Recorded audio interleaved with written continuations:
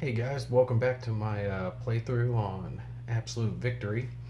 I noticed for some damn reason that my videos that I was uploading were becoming crap on YouTube. For some reason I was recording them in HD and they were uploading in H shit. So I've switched some things around. I'm trying to see if I can improve the quality for you guys.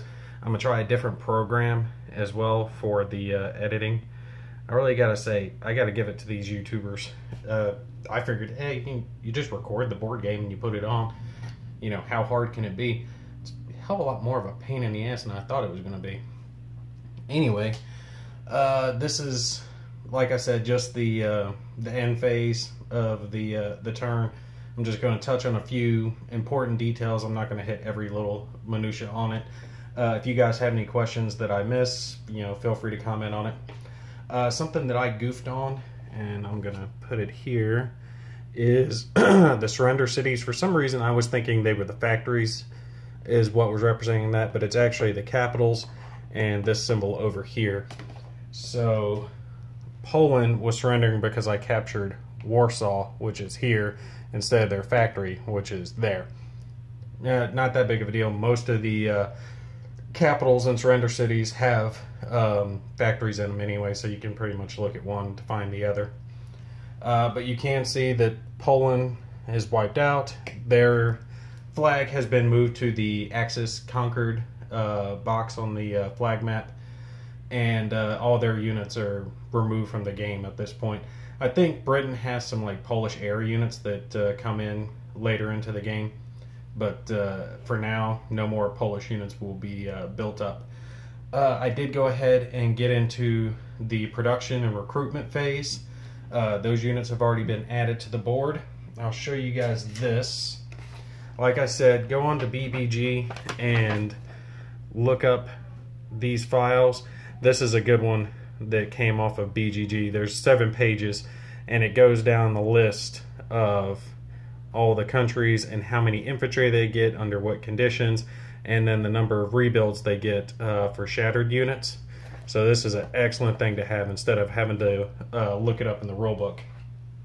Also, I think it's on BGG. I don't know for sure, but you definitely want to take and at least make scans of your production charts and print those out as well, because you're going to be writing on them the whole way, and the only copies you have are in your rulebook. I went ahead and made copies of that, and this turn the only tanks that actually got to be produced were by Germany, because France and Britain had their factories shut down for this turn but due to an event, so they didn't get any tanks. You can't build ships or planes unless an event puts them there.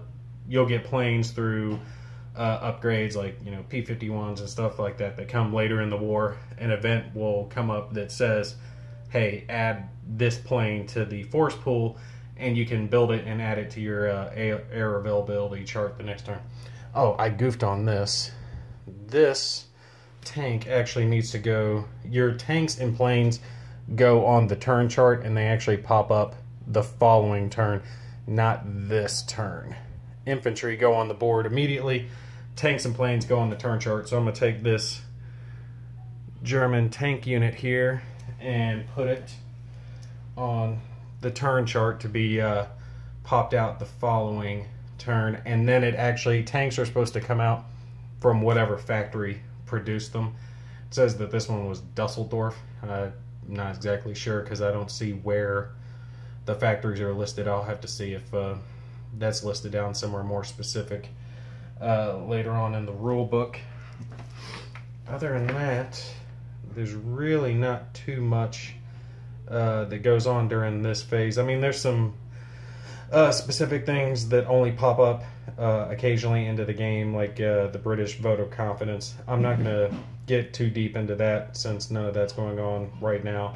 If and when it pops up, I'll get into it. The rail gauge special rule, I'm not using that. I'm not going to try to keep track of what dot is blue, what dot is green. It has to do with the fact that there were different rail sizes all across Europe. In World War II, some trains had wider tracks, some trains had thinner tracks. I'm not going to keep track of that. If it's got a dot, it's got train movement, and just leave it at that. It'll be easier than dealing with all the other little special rules that come with it. Other things that happen during this section is the unflipment. You'll see that my little beads have been removed. That's what I'm using to signify flipped units. So I just went ahead and took all those off and took care of it that way. And other than that, I put out my infantry, and I'm pretty well good to go. Any storms that you have get removed. There were none on this turn. And let's see. Anything like strategic warfare markers, your pot shot markers for submarines, for Germans and USA, they get moved back. You can only use those once per turn. They're not being used currently. That'll happen later on when Germany gets some strategic warfare. Actually, Germany's strategic warfare is -8 right now. You count up the amount of planes, the unused planes for Germany, Britain, France, and USA, and they give you +1 or -1 towards your strategic warfare for, you know, Germany or the Allies UN.